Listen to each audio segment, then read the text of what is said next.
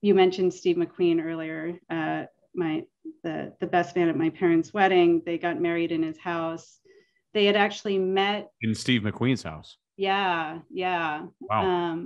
They had actually met, I think, and I'll probably hack this story up a little bit, but they met at a gas station in like the desert, somewhere in Nevada or something, and they were both gassing up.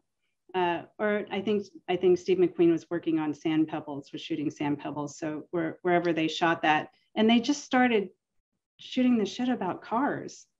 Right. And I don't remember what my dad was driving, but there was something where they just sort of immediately connected. And I think they both had a very sort of adventurous and somewhat rebellious spirit.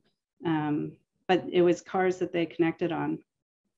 The rebellious spirit that carried down to you, because you started taking the track on a regular basis. And in college, you started racing. You were about 24, 25 years old. You placed second in the Sports Car Club of America Club Racing.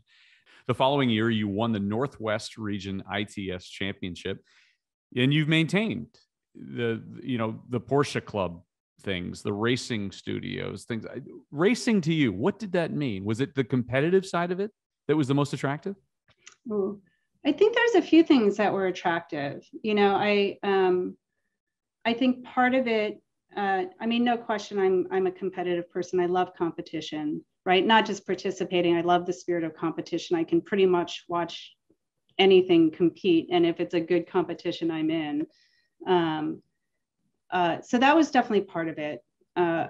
Another big part of it for me, though, is I love driving, but I'm so intrigued and drawn to